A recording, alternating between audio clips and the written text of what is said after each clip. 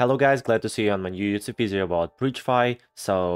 Today I'll show you how to fix bad username in the Bridgefy app. So first of all, let's open up Bridgefy, tap on it, and now tap on next and start. Okay, I'll continue with Google, and right here you have to fill these fields. In the first field, type your full name, and in the second field, let's type my username.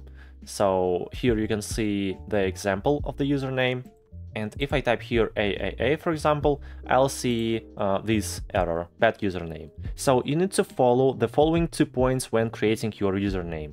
Be between 5 and 20 characters and can contain special characters or spaces. And there should not be this symbol at the beginning. If you remove it, everything will work. Let's try again, tap on start.